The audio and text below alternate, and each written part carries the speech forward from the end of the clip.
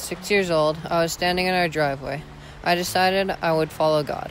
I had grown up in a Christian home and thought it would be a good idea to follow him.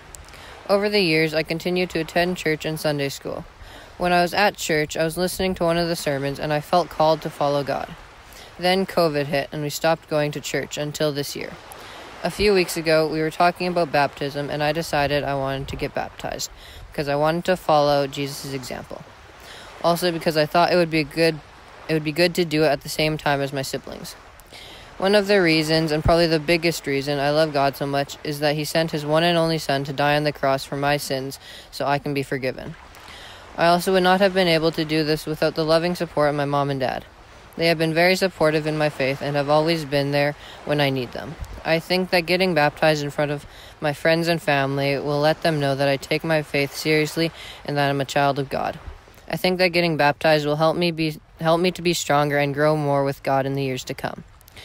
And finally, I have asked my dad to hold my towel while I get baptized because he has taught me a lot about God.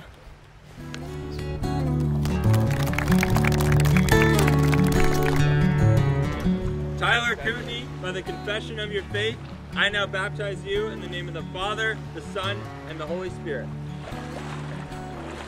Woo! Woo! Woo!